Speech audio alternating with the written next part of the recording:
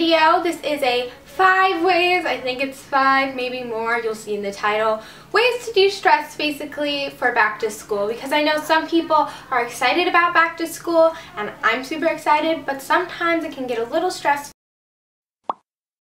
Hey guys, so I just wanted to pause this video to tell you the winner of this video, and that is Sue's, I think it is. Sorry if I'm saying it wrong, but go check out her channel. Her channel is amazing, and I definitely subscribe, so I suggest that you go check it out too and subscribe to her. If you want to win, look at my previous video titled, Do You Want Subscribers?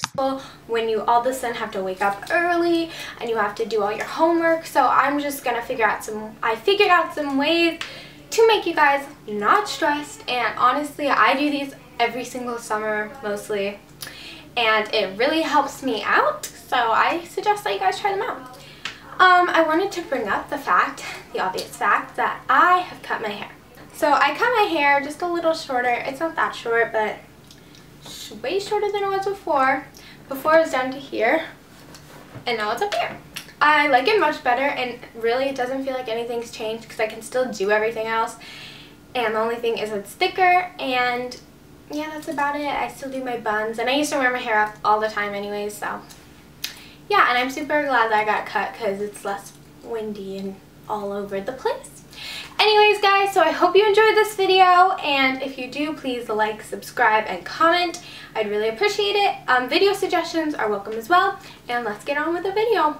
So my first tip is to wake up 30 minutes earlier each day leading up to the first day of school, so that you don't have to go from waking up at 12 to waking up at 6 and just getting so tired on your first day of school. And this is really helpful, so I definitely suggest that you guys do this in the mornings leading up to your first day of school. My next tip is right when you wake up, drink a glass of water, because overnight your body gets dehydrated, and it's so helpful to drink a glass of water. It'll definitely wake you up, and if not completely, just a little bit and enough to get you out of bed. I'ma dance my heart out till the dawn, but I won't be done when morning comes. Doing it all night, all summer, gonna spend it like no other. It was a crush, but I couldn't get enough. My third tip is, instead of drinking coffee every single morning of the week, try drinking it twice a week instead of 7 days a week, because you can become dependent on coffee, and then if you don't have it for one day, you can get major headaches and everything. So I would definitely suggest limiting the amount of coffee you take in, and maybe instead drinking water or something that wakes you up but doesn't have caffeine in it. It was a crush. So my next tip is, when you're drinking coffee or eating your breakfast or whatever you're doing, do not use your phone. Your phone is a silent killer of productivity, and you will get lost in time on social media, and before you know it, you will be late to school. So do not use your phone in the morning.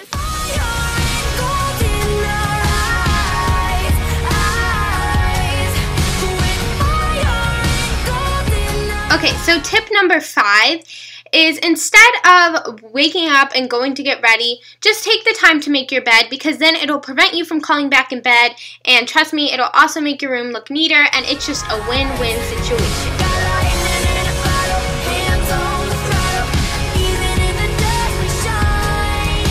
One of my favorite tips is to practice your routine, like your makeup routine and getting dressed, and time it with your phone so that you know how much time you'll need in the morning, and tack on a few extra minutes because you'll probably be more drowsy, but this helps a lot in planning your morning.